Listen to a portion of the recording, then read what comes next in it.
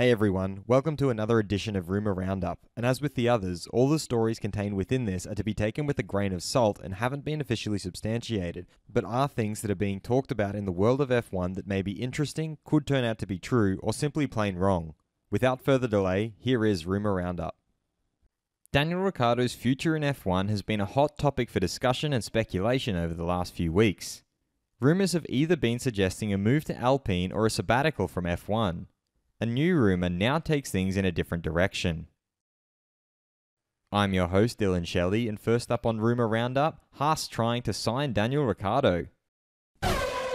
Many feel that now Daniel Ricciardo is leaving McLaren, Alpine will be his best option for 2023 apart from taking a year off.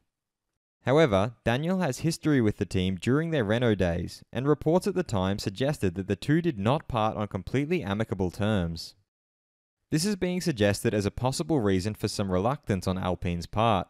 If Alpine do not want Ricciardo, then his options are pretty limited, and that is where Haas supposedly comes in. As per a report by ESPN, Haas team principal Gunther Steiner has already been in touch with Daniel regarding this. This follows reports of supposed disagreements between Haas and their current driver Mick Schumacher. Additionally, Mick's uncle Ralf Schumacher also suggested to Sky Germany that Mick hasn't renewed with Haas yet and that he is a contender for the vacant seat at Alpine. Rapid rumours. Supposedly, Audi and Sauber have already reached an agreement. Seemingly, this deal will see Audi take a 75% stake in Sauber.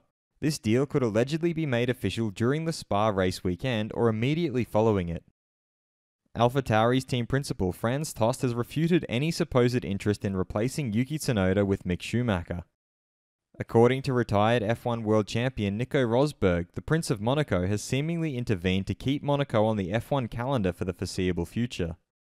Alpine team principal Otmar Safnauer has heard rumours that Aston Martin made Fernando Alonso a very high offer. I don't know if it was a decisive factor. Ask him. Who should Alpine choose for their remaining 2023 F1 seat? Head over to my community page to vote in the poll and let me know what you think in the comments. And if you liked this video, feel free to subscribe and check out my others for all the latest in the world of Formula 1.